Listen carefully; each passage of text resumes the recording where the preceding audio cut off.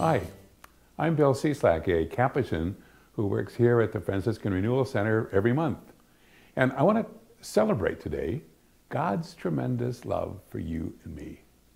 You know, this is a God I'm finding out that a lot of people just aren't aware of. Sometimes they feel that God is there to get even, or that God is there to fight on one side of a battle, or that God is there to punish, or that God is there to support, but only some.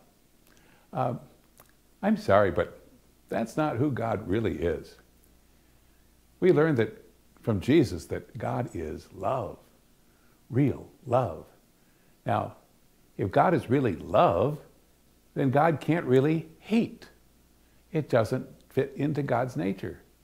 And if God loves, then God is always there, even if we don't love God, because one day we might finally decide that we need to find God, and we'll find Him there, forgiving and loving and comforting and healing. You know, I sure hope that each of us can get in contact and in communion with that tremendous love of God. Come join us.